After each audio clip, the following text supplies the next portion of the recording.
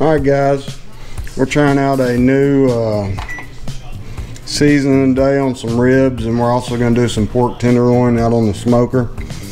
This is a 41 South Sweet Uncle T's Game Changer. It says it goes good on ribs and chicken, so we're going to try it out, give it a go. I've already got the pit fired up out there. I'll bring y'all back when I'm throwing these on there. These ribs are looking good. That seasoning, it's got a pretty color to it. It's got some big chunks of pepper and like onion and garlic in it, so it looks good on there, but it's got enough paprika. It really gives it that good red color that everybody likes. We're gonna get these ribs thrown on here. Pit's up the temp.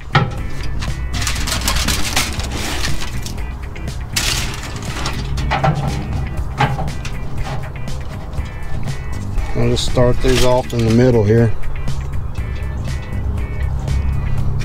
We'll get this thing shut back down. I'm gonna put the pork tenderloin here in a little bit. It's this wood giving me a little bit of problems. I just split it the other day. It's been down for about a year, but it's still holding a little bit of moisture. So I've been really having to play with the fire today, but it's coming along. It's just it's cooking a little. The fire's burning a little, not quite as hot as it usually does, but we got a little fire going in there.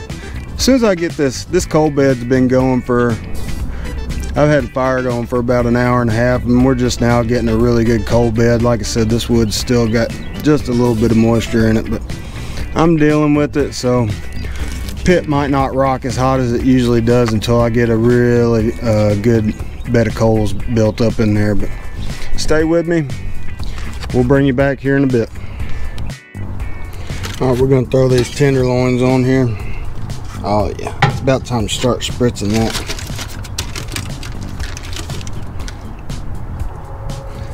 This has got that same season, that 41 South on there.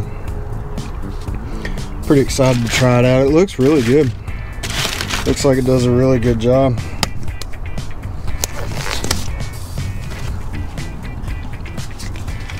All I'm spritzing with is a little bit of water today.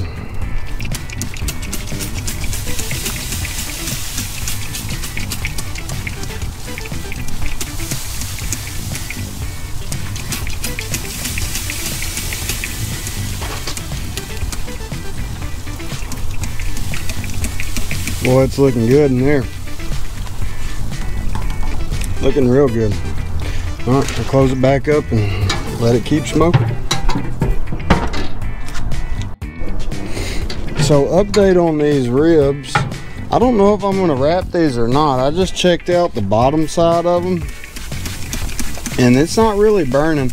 That's usually the only reason I wrap ribs, is to stop the bone in from burning. But man, this pit's been running a little cooler today because of this wood that I've got, and it's not really burning anything on the bottom. These things have been on for close to 4 hours, so I might just finish up the cook unwrapped. Like I said, this wood that I cut the other day has been a little bit, I mean, it's right on the verge of having too much water in it, but man, it is super close. So I've been just trying to really manage this fire super close. I mean, it's been a little bit of a struggle, to be honest, but the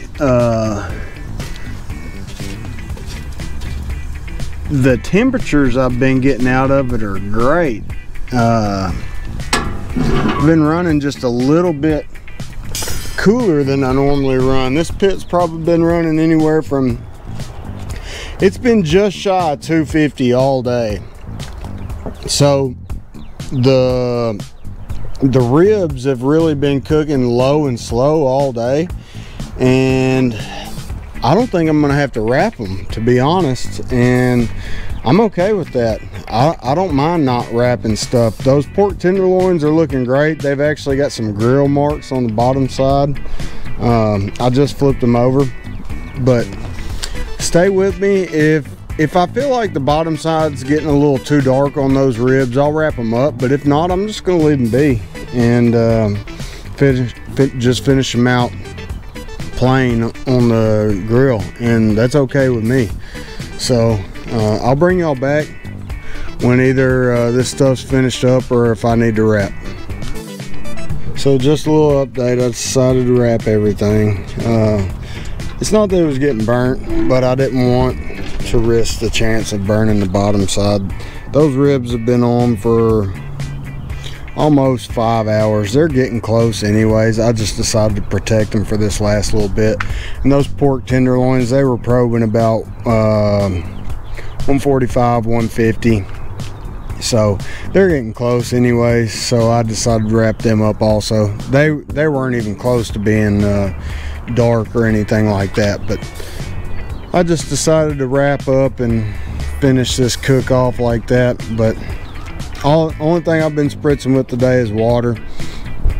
And the fire, like I said, I've been keeping it, the way this fire's been burning with this wood that's a little bit wetter, it's been about 225, 250, something like that. So it's been, I usually run about 250 to 300 when I cook, but this wood's not really letting me do that today. But I've also not had a problem with having to worry about anything burning either. So stay with me and I'll show you all the finished product. These ribs look good. We're about to slice them up and give them a taste test. So we got these Texas ribs the other day.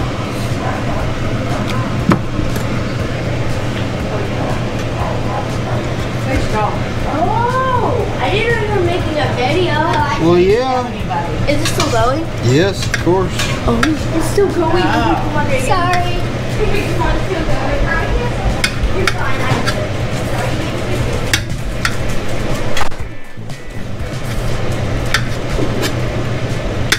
They're looking good. Hey, I'm trying to get your thing off.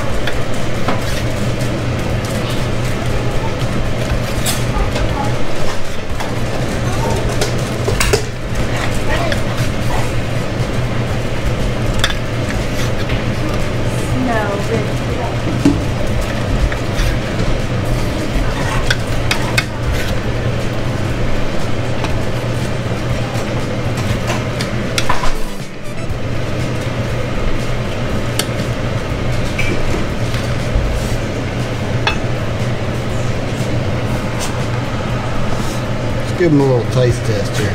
See how that seasoning turned out.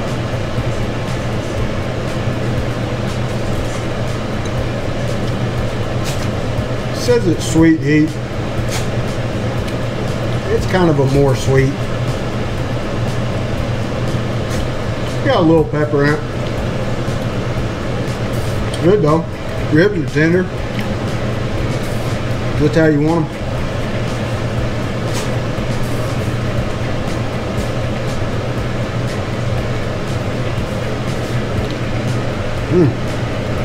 That's good. All right, we're gonna slice up the pork tenderloin, see how it's looking.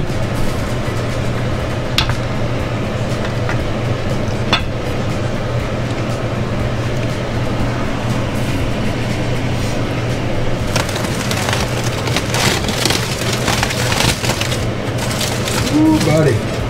Gonna let all them juices back off. Looks good. Oh yeah. It's got a pretty good smoke ring on it.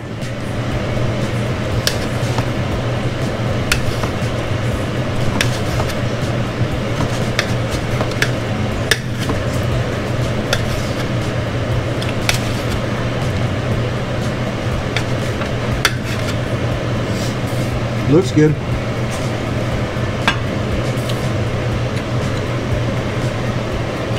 You can kind of taste the seasoning a little bit more on this pork tenderloin. don't know why that is. This seems like it's got a little bit more of the pepper kick. Could be that I got a little heavy-handed on it. Not 100% sure, but it's really good. Smoke flavor is great. The Old Country Brazos DLX did a great job. It's good.